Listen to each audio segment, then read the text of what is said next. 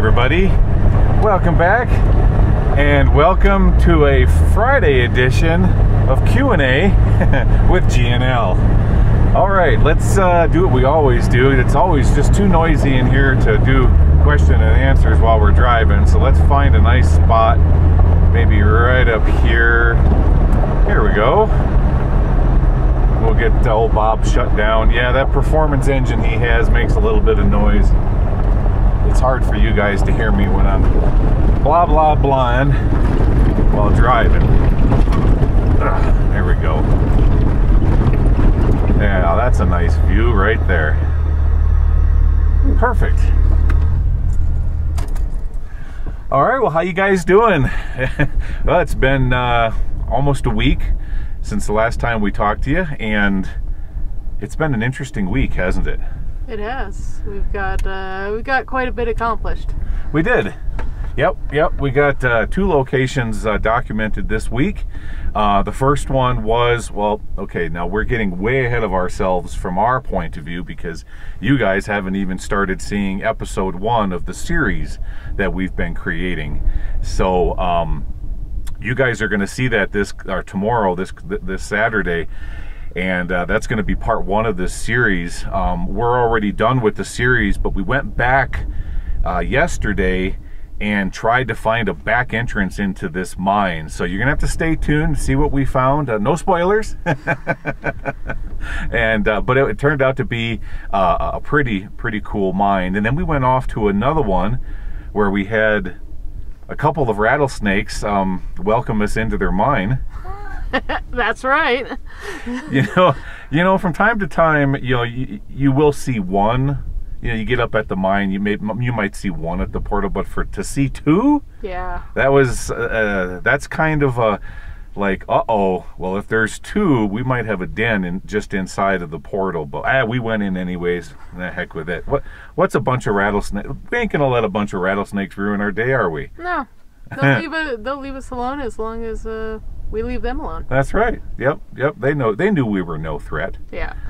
All right, so let's kick. Speaking of snakes, let me show you guys something. Do you guys remember this? Okay, now if you can remember, last Monday I said from here forward, every Monday and Friday when we do our Q&A, I'm going to be auctioning off on our eBay site some channel memorabilia.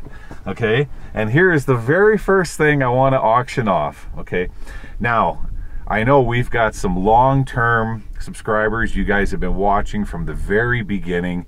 So this little snake that I tugged into the mine with me for that intro sequence, it has a backstory. And let me real quick, let me tell you what the backstory is. So when I was first getting ready to start my channel, of course I was looking at what all the other mine explorers were doing, how they were filming, their various techniques, their dialogue, their on camera, and on and on and on. And I was writing all of this down, but what I needed to do was I wanted to come up with a fun intro sequence. So I got on the phone with my sister Beth, and I said, Beth, I need your help. I need to create something and keep it cheap. And so she gave me a few ideas, and that's how I came up with building my own cardboard cutout thing where I would walk in the mine, pull a string, the cardboard would fall down, and then 2 steps afterward, I don't know if you can see me do it in the intro. You kind of can. You got to pay close attention, but you'll see me reach up and grab the monofilament, which was tied to the head of the snake, and as I kept walking, the snake got tugged into the mine behind me as I went inside.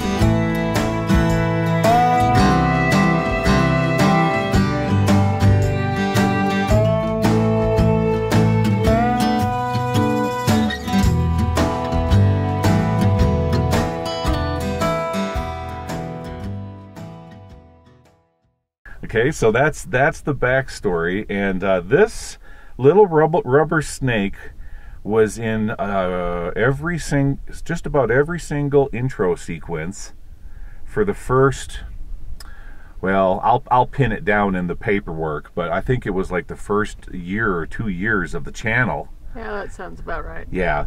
So here's what I'm going to do, guys. I know that, you know, one of you guys are going to love to have this and say, hey, that's the snake that Glide tugged into the mine, you know.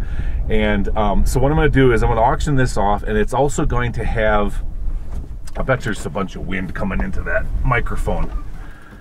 You know, you can keep yours open. It was just mine. And so what I'm going to do is I'm going to type out on the computer a piece of paper explaining the backstory of the snake, and then I'm going to autograph it at the bottom, and that paper will come shipped with the snake. So drop down into the description area of this video, click on my eBay site, Hidden Treasures Abound. The link is down in that area, and you can have a little piece of the channel. That'd be so super cool. Okay, number 2, what else we have, Laura? We also have a picture that a subscriber drew several months ago, which is actually, it's very cool. Yeah. It was when I first started on the channel, so I have my original setup. But yeah, she drew this and sent it to Glide, and we've got it sitting around the RV right now. Her name is Debbie Lee Tapp. Okay, and Debbie, thank you so much. Now, I wrote you an email long ago thanking you for this, but I really wanted to get it on camera. Of course, you guys know me; I'm always super busy, and I've been meaning for the longest time to say thank you on camera. It's just fantastic. Debbie sent this out to me, guys, about the time that when I was in Arizona exploring the DeSoto mine in that area, in the area around Prescott.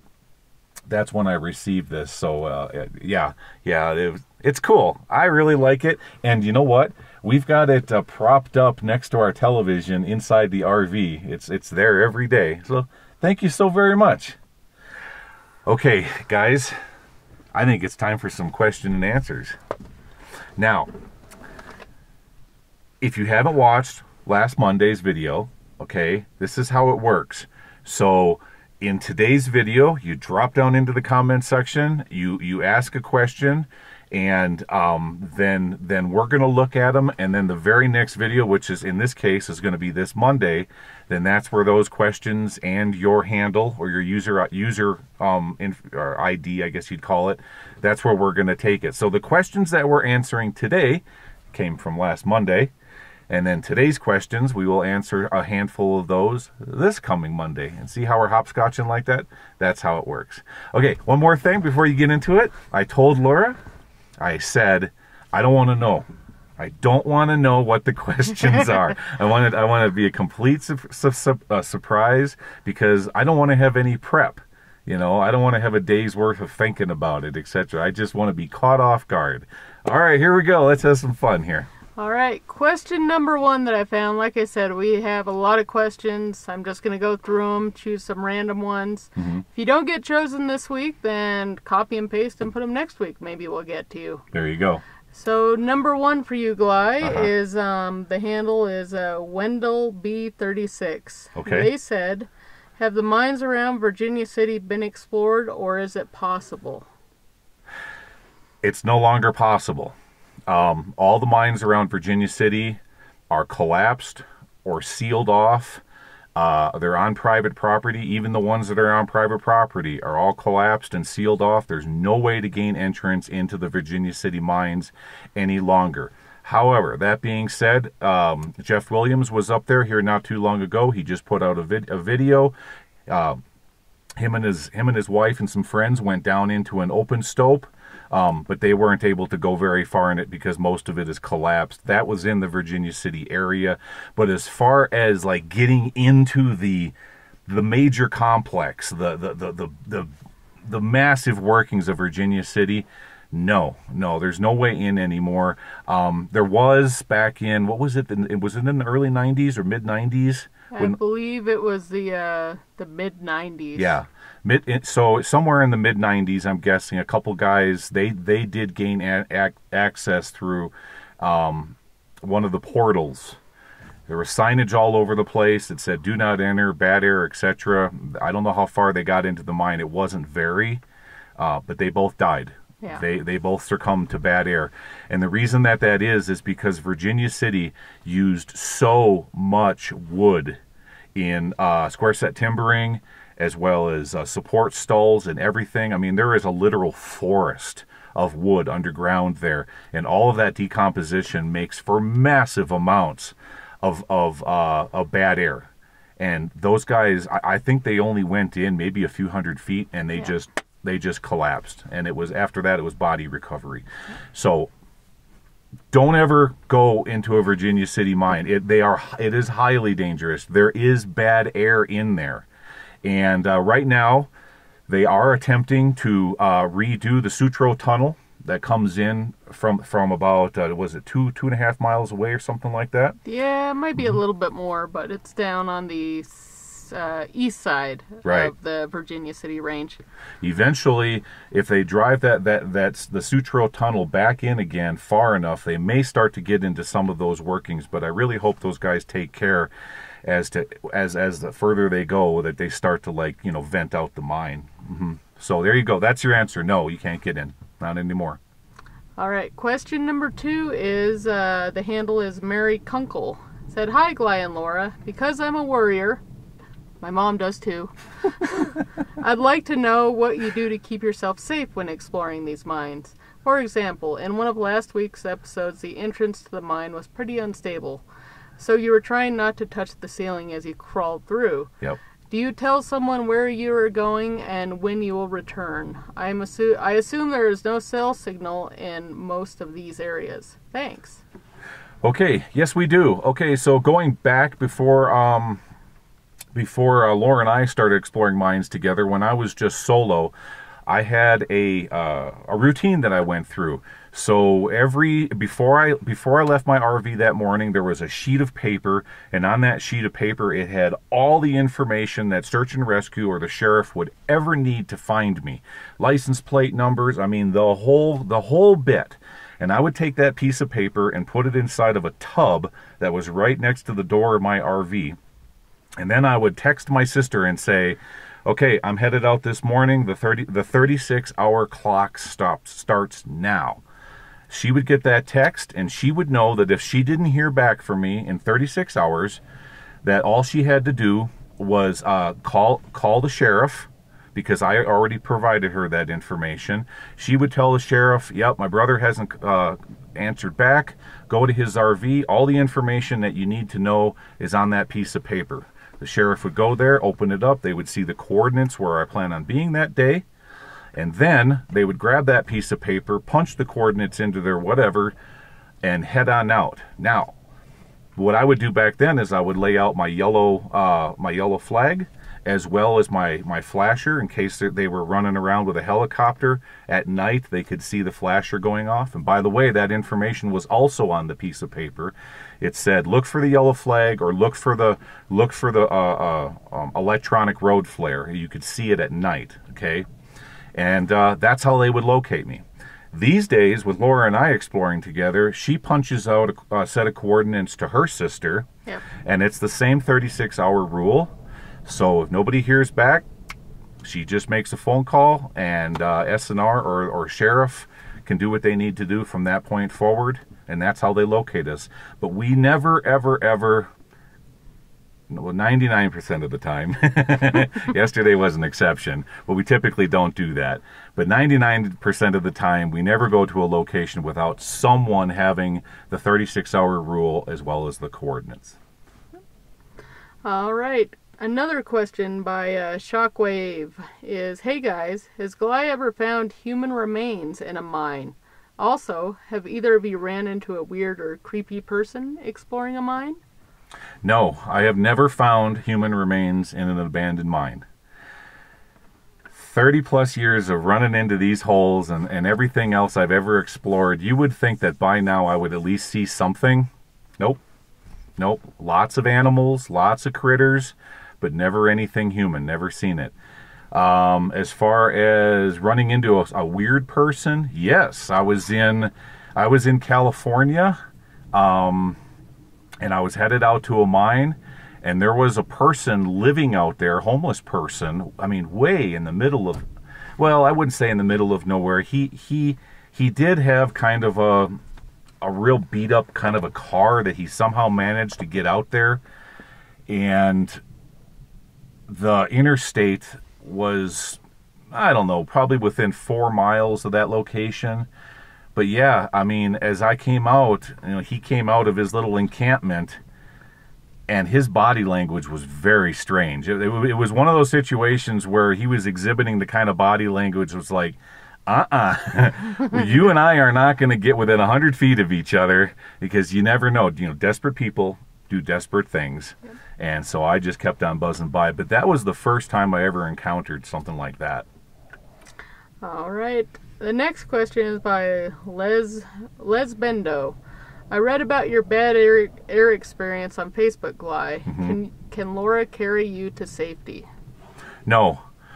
So here's how we've both come to an agreement. Laura and I. Okay, every single bad air fatality that we've ever read about, you guys read time and time again how one person goes into an area. Now I'm not talking abandoned mines. I'm talking about any confined space scenario, be it a mine, be it the hull of a ship, whatever it is, okay? You always read that one person went in and they passed out, and then their friend comes in behind them trying to rescue them, and then they pass out too. So we have an understanding that if Laura hangs back and I go up into an area and I pass out, she is not to come rescue me.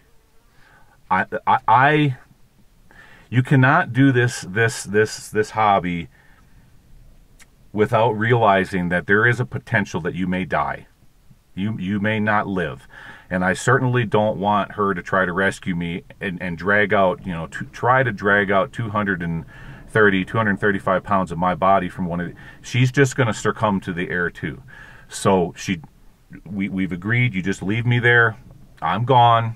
You just leave the mine, go get help so that they can come in with scuba and retrieve my carcass.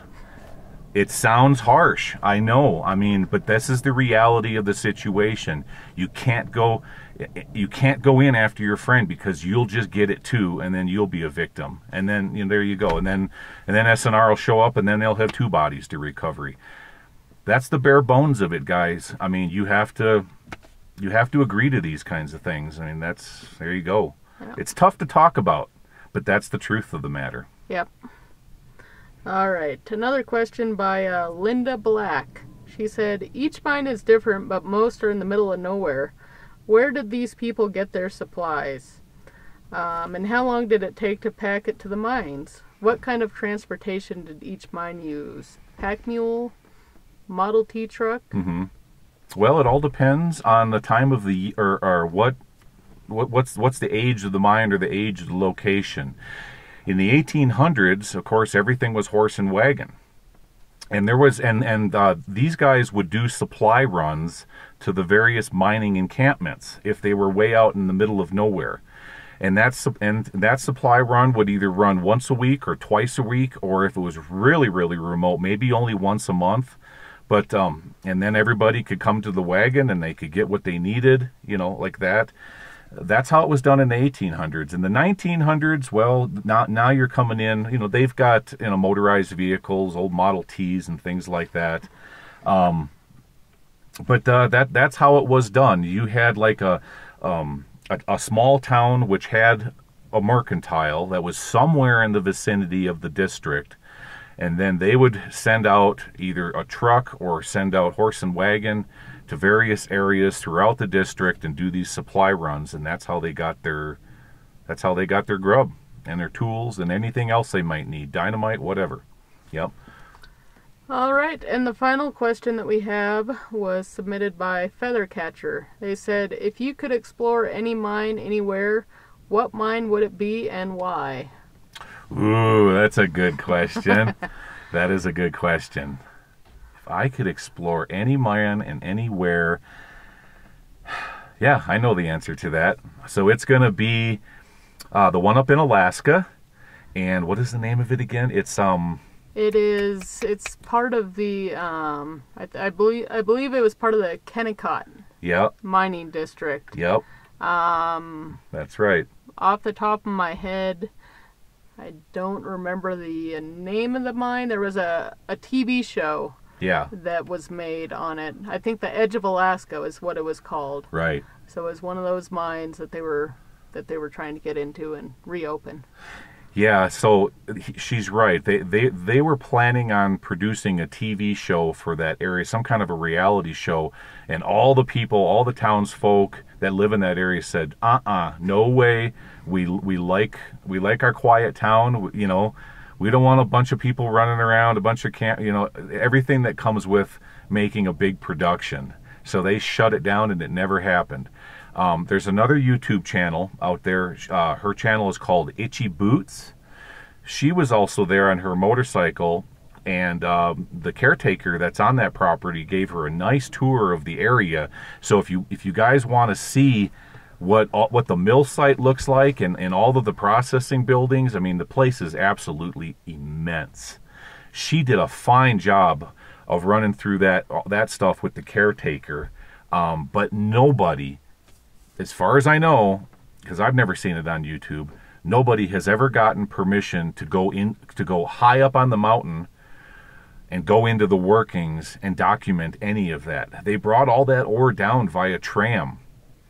But no one's ever been there. So I would love, oh gosh, that would be, so the workings are absolutely immense. And speaking of that, number 2 on the list would be Pine Creek over in California, just to the west of Bishop, the Pine Creek tungsten mine. That mine is so huge that the workers that were working the stopes, they said that you could fly a light aircraft in circles inside the stopes. That's how big it is. There's an old 1950s video on YouTube. You know what? I think I will put the link to that down in the description area of this video so you guys can click on it and take a look. But the lower levels are now flooded. But get this, guys. Pine Creek was a mine in reverse. You know, most mines, they drop a shaft straight down, and then they drift out sideways, and then they stope up from each and every level. This mine is a mine in reverse. You go into the haulage at it, and then you take the lift, or the shaft up to get into the stopes, and then you work the stopes, and then you drop all the ore down these massive ore passes. And get this, guys, they were dropping the ore so far from such an altitude out of the stopes that the ore, when it finally got to the bottom of the ore pass, the rock would just smash, and it would actually bust the rock up into a smaller grade. It would take like, what was it, like 20-25% out of the size of the rock? So. Yep. Yeah, which really helped out the crushing process, because just the crushing process of it hitting the bottom crushed the rock, and then after that, then they would crush it up further and finish processing. But the reason that I would love to go there and get into that is because, can you imagine standing on the edge and looking out into a stope that's so huge, no flashlight in the world could touch the other side? That would be impressive. Well, that's it for the questions for this week. Yep. That's it for this week, guys. Okay, so we're trying to keep these, I mean, this one's going to go a little longer because we had some more things to do, but we're trying to keep the Q&A videos in around 15-20 minutes. So there you go. All right, guys. Thank you so much for coming along for another Q&A. I got to get back to the RV because I got a bunch of editing to do. Otherwise, you guys aren't going to have an episode for this coming Saturday. Again, guys, thank you so much. And don't forget, put a bid in on Slithers over here. It helps out the channel. We're just going to take the money and use it for, you know, the thing, maybe new cameras, everything that you know, it takes overhead to run a YouTube channel. Fuel and broken parts and on and on and on it goes. So, hey, own a piece of the channel. Bid on a snake. See you guys on Monday. You all take care now. Bye-bye.